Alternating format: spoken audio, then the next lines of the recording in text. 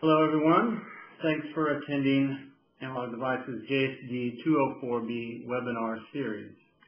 My name is Dell Jones and I'm a staff applications engineer for ADI's high-speed converter products.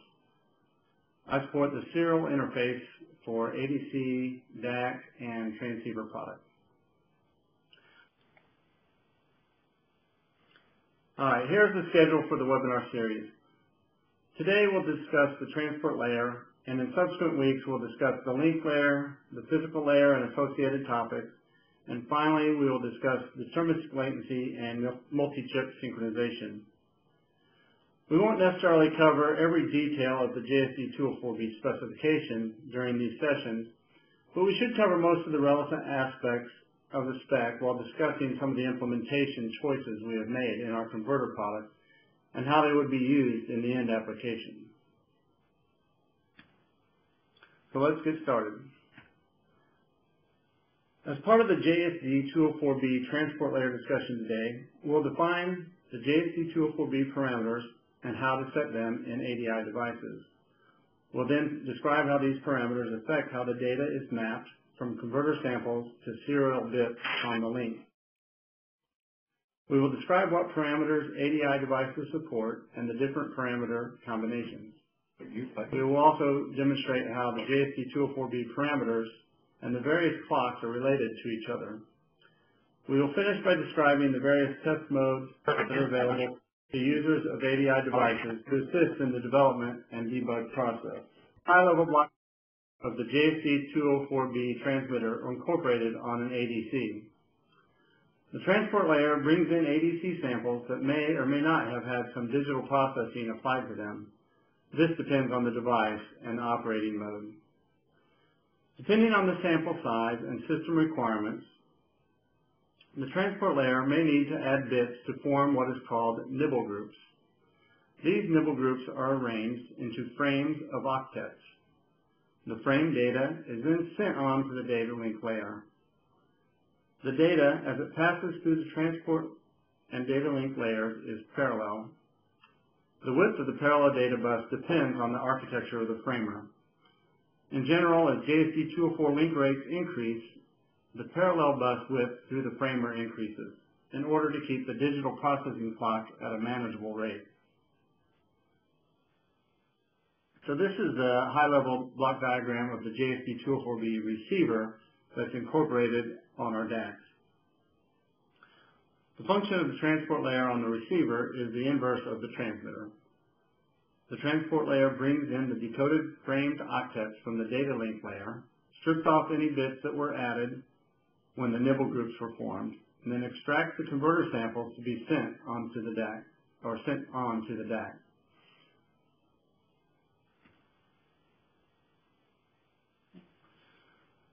The JESD204B link configuration parameters determine how the sample data gets packed and unpacked into octets and frames and onto logical JESD204B lanes. The JESD204B transmitter communicates the values of these parameters to the receiver during JESD204B link synchronization. This is done as part of the transmitting the initial lane alignment sequence. Even though these parameters are sent across the link to the receiver does not use these values to set its own configuration parameters. The receiver link configuration parameters must be set independently using the appropriate SPI registers. The parameters sent over the link are used by the receiver to verify that the transmitter and receiver are configured identically. This is done by comparing the checksums of the parameter values sent over the link to the checksum of the receiver parameter values. If the checksums do not match, an error is reported using an interrupt.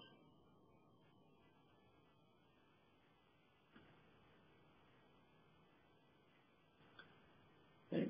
This is a list of the link configuration parameters that affect the way the transport layer packs and unpacks the sample data on the JESD204 link. There are other parameters that are necessary for setting up the link, but they do not affect the data packing.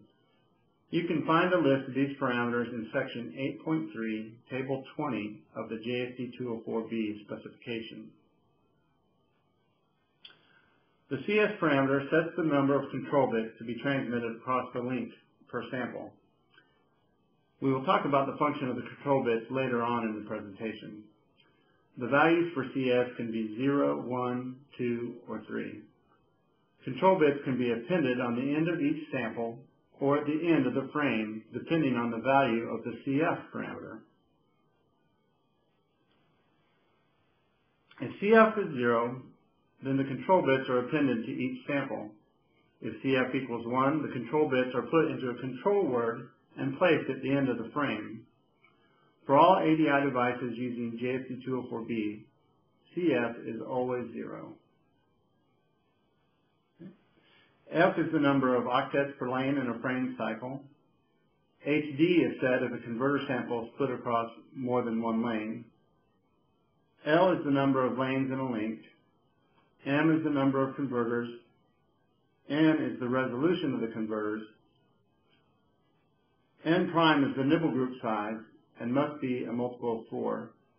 It includes the converter samples, control bits, and tail bits. This is sometimes referred to as the JESD204B word size. S is the number of samples per converter per frame, and K is the number of frames in a multi-frame.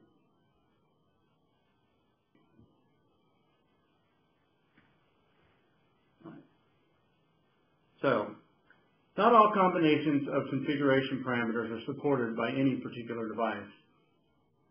The datasheet for each device will specify which configuration parameter combinations are supported. These are often referred to as JESD204 modes. The datasheet will list these in tabular format along with the appropriate SPI configuration settings for these modes. Remember, both the JESD204 transmitter and the JESD204 receiver must be configured identically.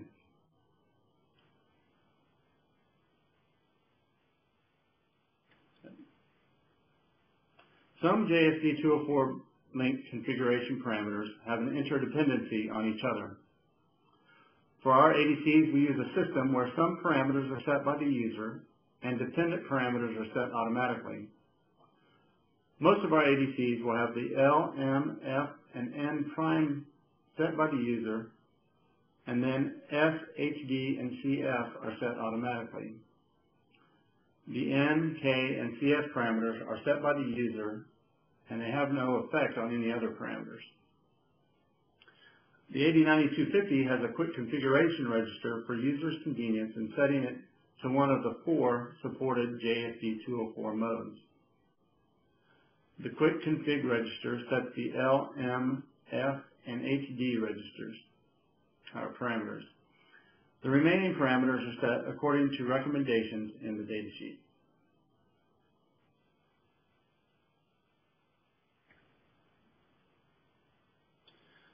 For ADI DACs, the link configuration parameters are set manually using the JSD4 mode tables in the datasheet. Up to 11 modes are supported. Similar to the ADCs, ADI transceiver products using JSD204B use modes based on the number of converters and the number of lanes. The datasheet describes each of these modes and the associated SPI register settings. L, M, F, and HD are determined by the mode, and all other parameters are set manually according to the datasheet recommendation. On the following slides, we'll see exactly how each of these parameters affect the mapping of samples and control information onto the JSD204 link. Before we show those diagrams, we have some data mapping rules.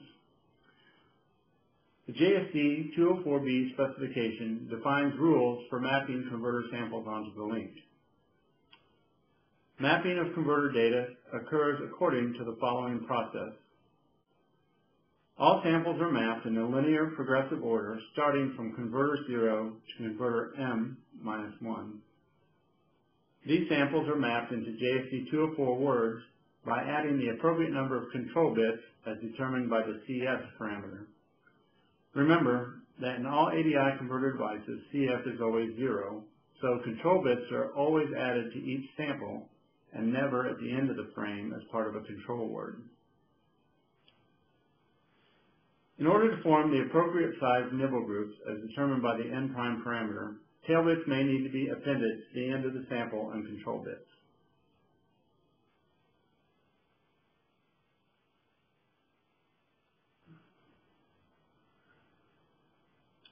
The following slides contain frame mapping diagrams that show how the configuration parameters affect the mapping process, starting from where ADC samples are input to the transport layer until a full frame of JESD204 packed data is output to the data link layer.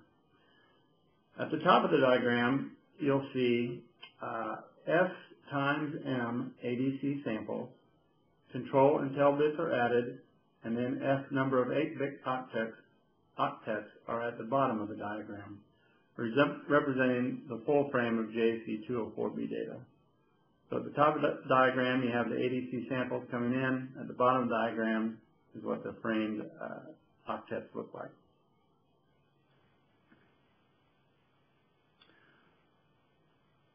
So let's start with a simple case where we have one JESD204 lane getting one 12-bit ADC sample per frame. That's one sample, and they're 12 bits. And it's all from only one converter. Okay. So first we have the single 12-bit sample from one converter.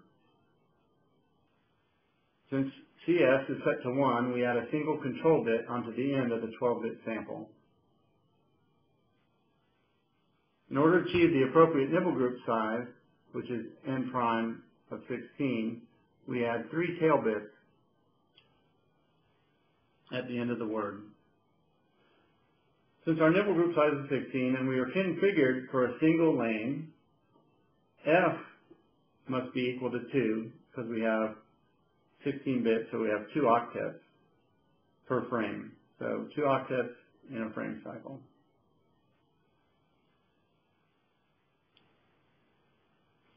And those octets get mapped to lane 0.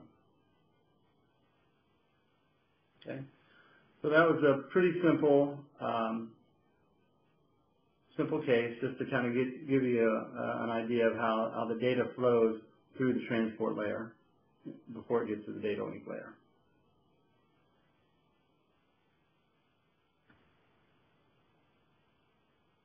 All right.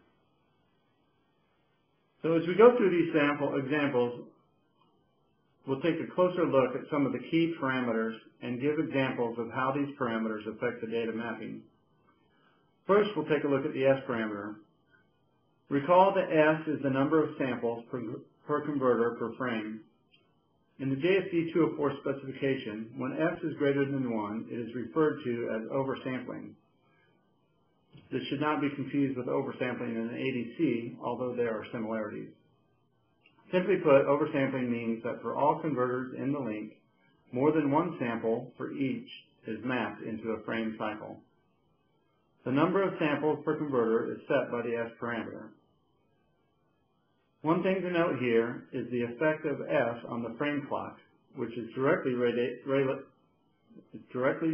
to the converter sample clock by the equation frame clock equals sample clock divided by S. We'll take a closer look at clock relationships in later slides. So this example is identical to the previous one, except now we are setting S to 2. Okay. So now we will transmit 2 samples per converter on every frame. So we have 2 samples, each of which need a single control bit. So we have our 2 samples all from the same converter. We add a control bit, and in order to get our nibble group size to 16, we add 3 tail bits on the end of each sample. Okay. Since we have doubled the number of samples and therefore the number of bits, we now have 4 octets to transmit on a single lane in a frame. So F needs to be set to 4.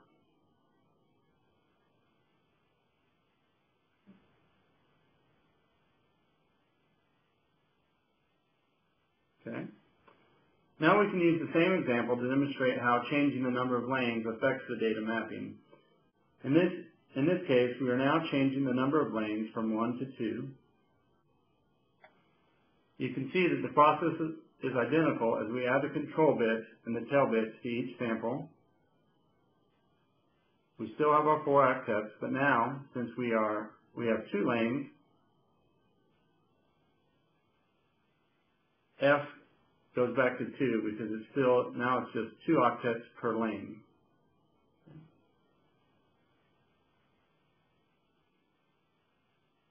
Right, so now you can see kind of the interdependency on S, L, and F.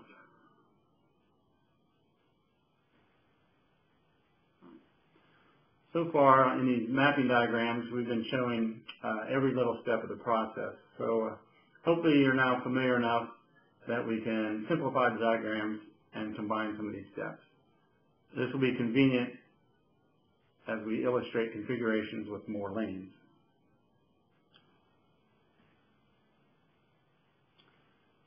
Right. This is an 8-lane example that also includes some variations on the number of samples per converter, nibble group size, converter resolution, control bits, and also uses the HD parameter. Since S equals 4, we have 4 samples from our 1 converter. So 1 converter, but we have 4 samples. Okay. These are all, the samples are 16 bits and there are no control bits. Since our nibble group size is also 16, no tail bits are needed. So we have a very efficient use of our bandwidth. Our 4 16-bit samples map nicely into 8 octets, and each of those octets are mapped to its own lane.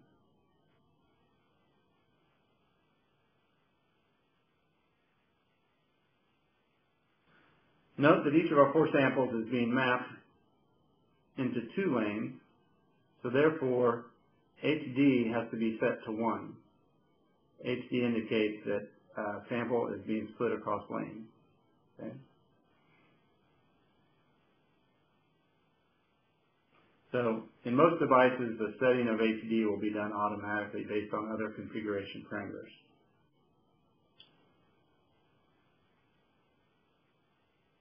Okay.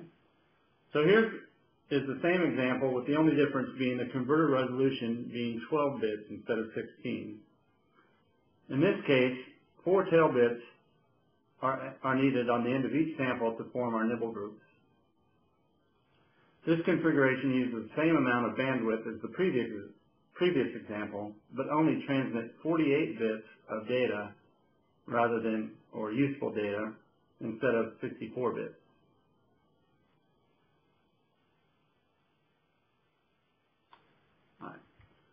So the last 2 slides demonstrated how it's possible to have an inefficient use of available bandwidth depending on the combinations of parameters. In some of our newest ADC developments, we offer a special application layer mode that allows for a more efficient way of packing 12-bit samples into 8 lanes.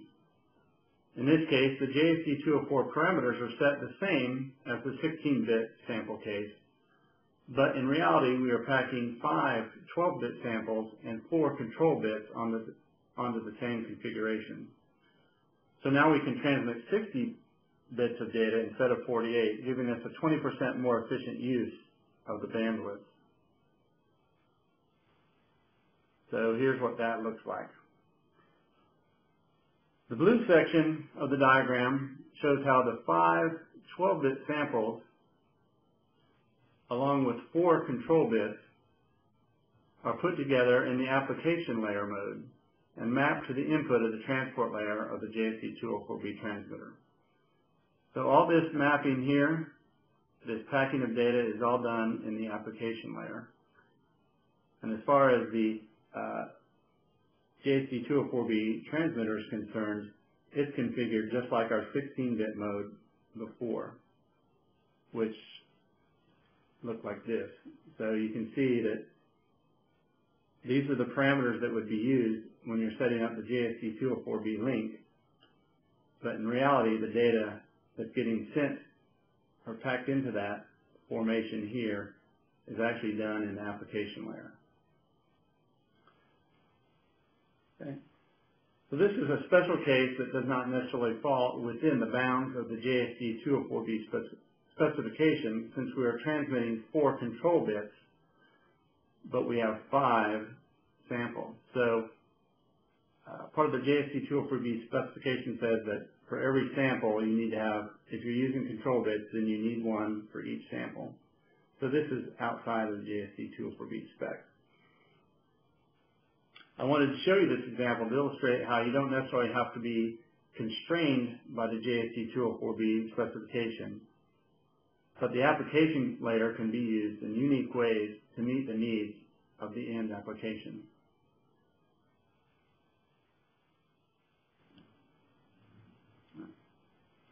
So now let's take a closer look at some of the other JESD204 parameters, starting with M.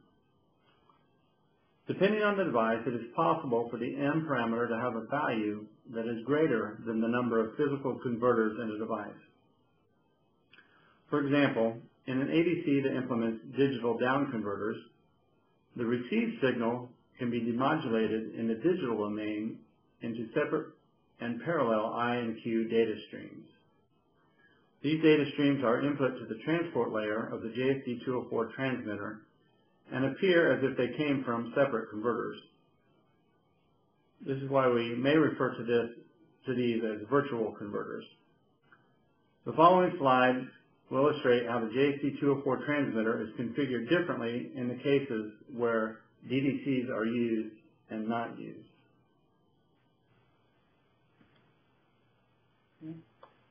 So in this example, the demodulation of the received signal is done in the analog domain prior to digitizing. So the I and Q data streams come from 2 separate converters, 2 separate physical converters. The JESD204's M parameter is set to 2 in this case, which is the same as the number of physical converters in the device.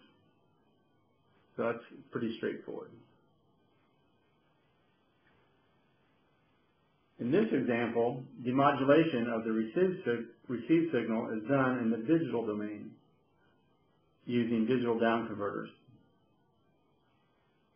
In this particular device, either ADC can be connected to the 2 channels of 1 or more DDCs in any combination required. The DDC will decimate the samples by 4, 8, or 16, reducing the throughput of the amount of samples the JESD204B interface needs to transmit. In this configuration that's shown in this diagram, each physical converter is connected to 2 DDCs, and 4 IQ data pairs are output to the JESD204 transmitter. So in this case, M will be 8. Okay, even though there's only 2 physical converters, the JESD204B transmitter sees 8 parallel data paths coming into it, so M is set to 8.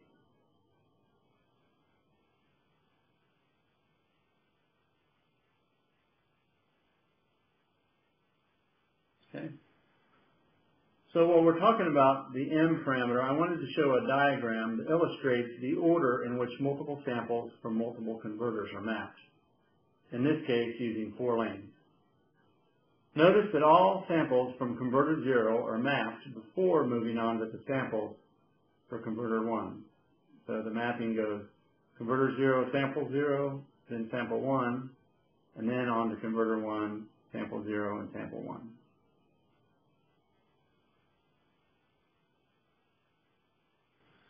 Also, even though we're not discussing serialization today, I did want to illustrate for you the order in which the bits are put on the link.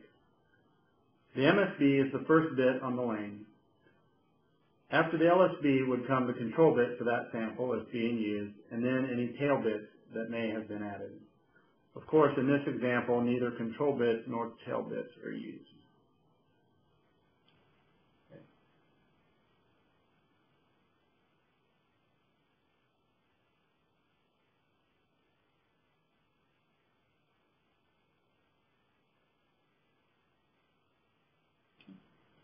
All right. The nibble group size is represented by both NP and N apostrophe in the JESD204 specification. In either case, we call it N prime and they are referring to the same thing. All of ADI devices for N prime equal to 16, most of which support this mode exclusively. There are a couple of devices in development that will also support an N prime of 12 or 8. For devices with bit rates above 6 gigahertz, we use a quad byte architecture, so supporting N prime values other than 16 can create inefficiencies in the design.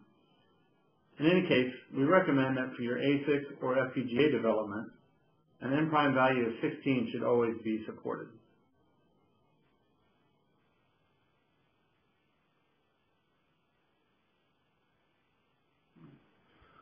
The number of frames per multi-frame is bounded according to this equation in the JESD204B specification.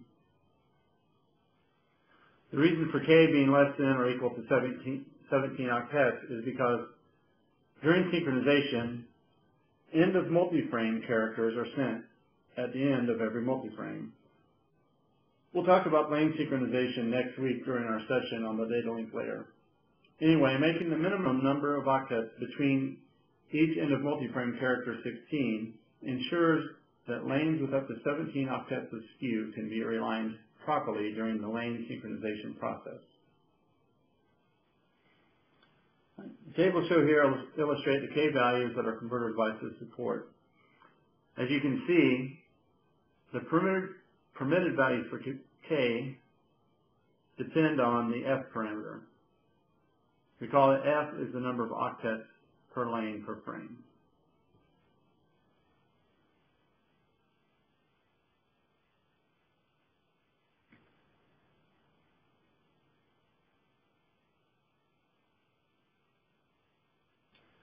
Up to 3 control bits per sample can be transmitted across the JESD204 link.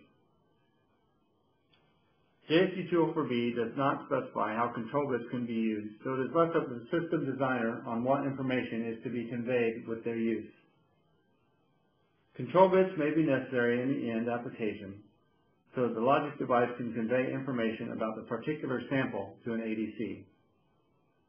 Some examples for this might be to indicate that the sample is overranged or that that sample is the peak hold value.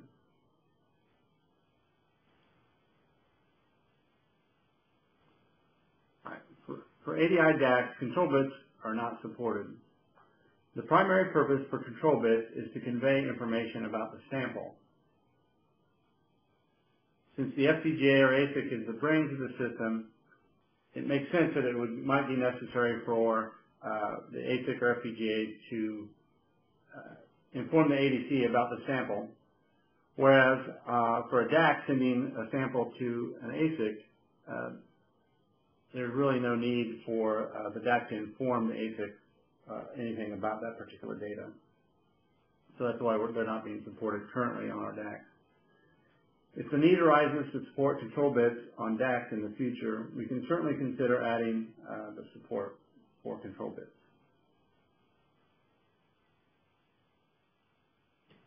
Okay. We already mentioned HD and how it should be set when samples are split across more than one lane. This bit is typically set automatically.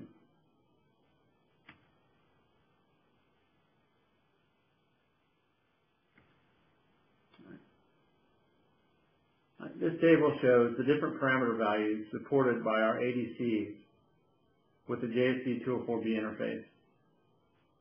Again, not all permutations are supported on any device. The data sheet for the device will list all the valid modes supported. As you can see, beyond the AD9250, we have a number of ADCs in development, or number of ADC development projects in the works, many of which are scheduled to release in the next few months. You can contact your local ADI support team for more information on these devices as it becomes available.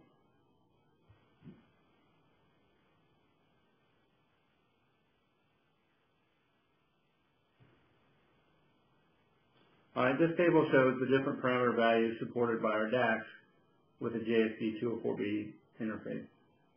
The data sheet for the device will list all the valid modes supported. Note that we differentiate between what we call single link and dual link modes.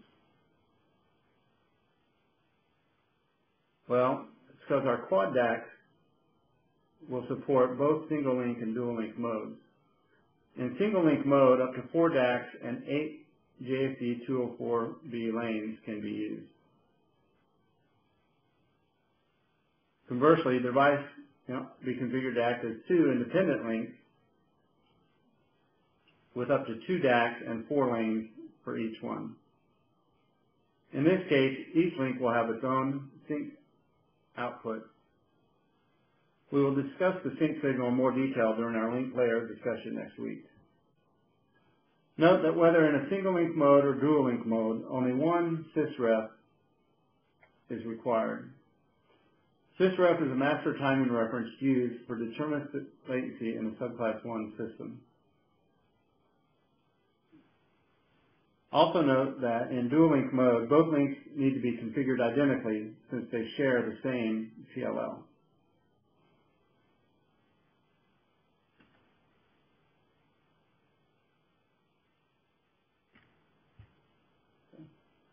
The converter sample clock and the JESD204B system clocks are all interrelated. These relationships need to be understood in order to configure the system correctly. JESD204B refers to the input reference clock as the device clock. All clocks in the JESD204 system, including the sample clock, are derived from this clock. Most ADI converters will either use the device clock directly for sampling or divide it down. For the clock calculation examples, FC will be the sample clock, FC is the frame clock, LMFC is the local multi-frame clock, and LR is the JESD204 line rate. Okay. The frame clock equals the sample clock divided by the number of samples per converter per frame. The local multi-frame clock is the frame clock divided by the number of frames in a multi-frame. Of course, that makes sense. Okay. The line rate can be calculated in terms of the frame clock or the sample clock given by these two equations. The 10/8 factor is due to the 8-bit, 10-bit encoding that is used on the data. Note that increasing the number of converters, that's the M parameter, will increase the line rate, while increasing the number of lanes will decrease the line rate.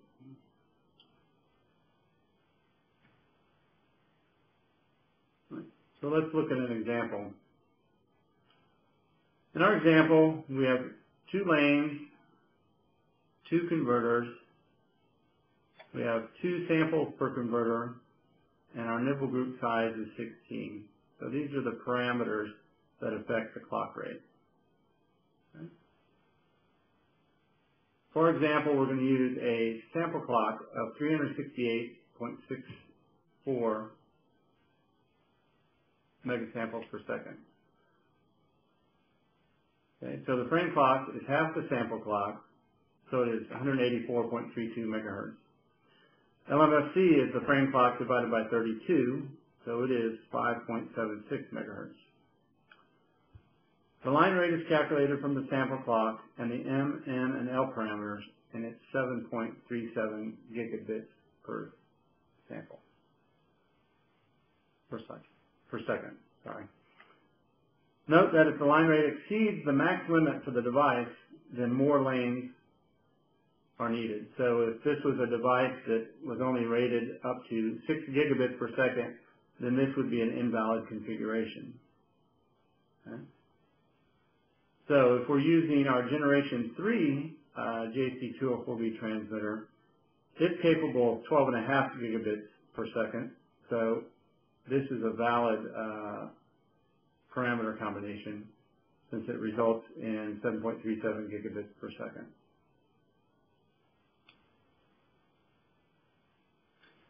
However, even though you might be using a 12.5 gigabit capable part, for this combination of parameters and this sample clock, this would be the max sample or max line rate you could achieve.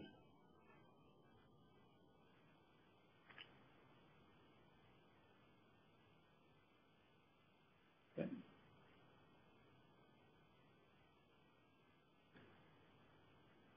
Okay.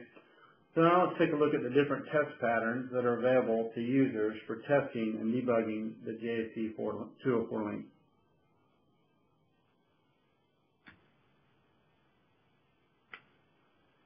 JESD204B specification recommends many test patterns to use to verify the functionality and performance of the link. For transport layer testing, it defines both a long and short transport layer test. All of our ADCs support both of these tests. In addition, our ADCs support a variety of patterns that can be inserted at various points in the system. PRBS patterns are good for checking the bit error rate of the link, while a ramp pattern can be good for checking multi-link alignment or latency.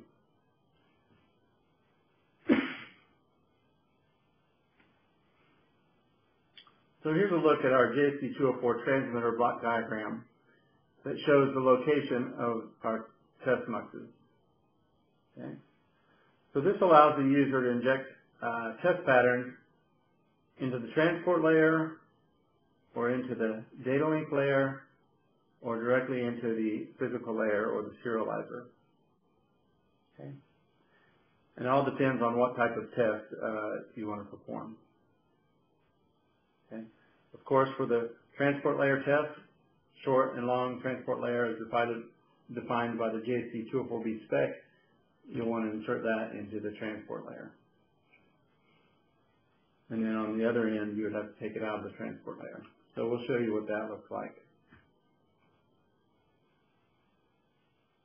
So our DACs also support many of the same tests and similar checkpoints at the transport, data link, and physical layers. Okay. So again, you can check the patterns right on the output of the PHY, or in the data link layer, or at the output of the transport layer. Okay.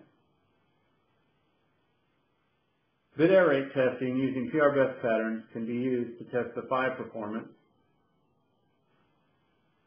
For testing the transport layer, of course, the short transport layer is supported on our DAC, and it would have to be checked here.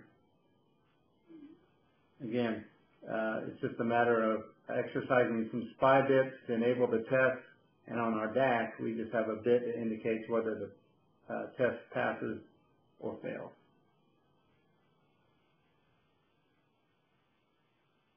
So there's a variety of tests with the data link layer that are defined in the JESD204B specification, and we'll discuss those in more detail in next week's seminar.